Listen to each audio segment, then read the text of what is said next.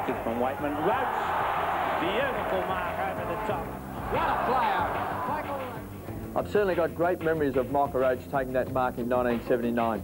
I've always maintained it's the best mark that I've ever seen taken in AFL football. And when you're hot, you're hot. And I jumped, didn't know that the pack was there, and suddenly I'm sitting up on top of a few guys thinking, what do I do? So I thought I'd better grab the ball and try and mark it. And as I'm falling to the ground, I can remember Kevin Bartlett's shining little head. Have a close look at the mark on the photograph and you will see that he was in a perfect position to just handball down to me as I was running past. Instead, he elected to go back and have a kick. Michael Roach showed that day that he was one of the most selfish players ever to play league football. I had 91, I needed 9 for my 100. Richmond had offered to fly Mum and Dad over from Tasmania.